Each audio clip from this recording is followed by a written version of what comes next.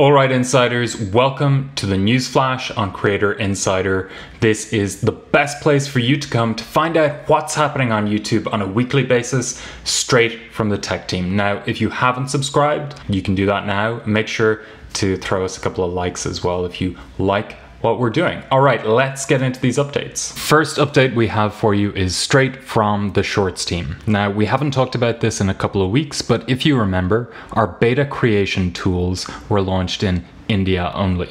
Now, this launch is expanding as of last week to the United States. That began on March 18th. Stay tuned for more exciting updates about Shorts, and as ever, if you have any feedback, you know where to leave them in the comments below. Now, before we get to the audience questions, I want to share a tip related to YouTube Analytics that the team helped a creator answer last week, just in case anybody was wondering about the same thing. This question from the creator was around digging into external data sources at the video level.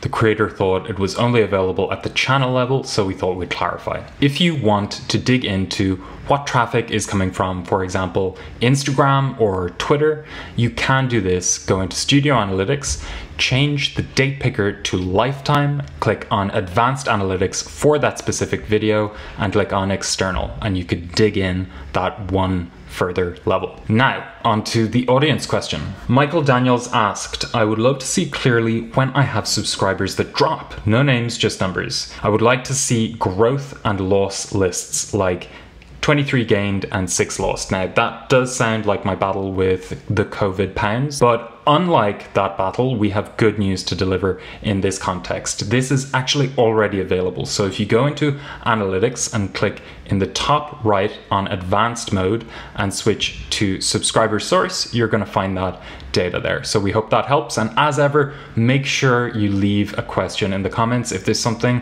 that you just want a little bit of help on. And as ever, from the creators of YouTube to YouTube creators, I've been Connor. This is Creator Insider. Make sure you subscribe. See you next week.